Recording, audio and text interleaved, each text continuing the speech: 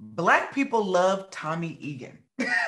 They love him. We love him. At what point did you realize? Because I loved hearing that 50 told you the culture, has claimed you.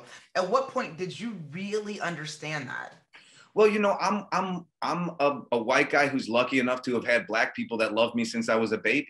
So I think that was a luxury, but also an important dynamic in Tommy's character. So there was something innately in me that doesn't have to try to be comfortable around black people or try to emulate that. It was like there was a truth in my understanding of the greatness of black culture, and also I knew how much I owed black culture in my own life.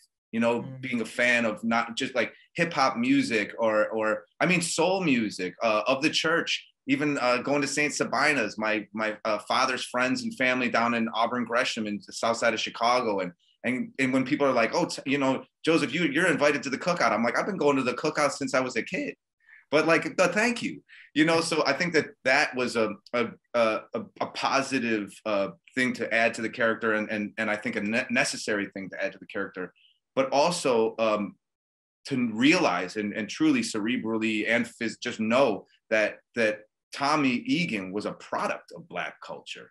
Yeah. So I think that's better than any award. That's better than any compliment you could ever get, is by black culture saying you got it.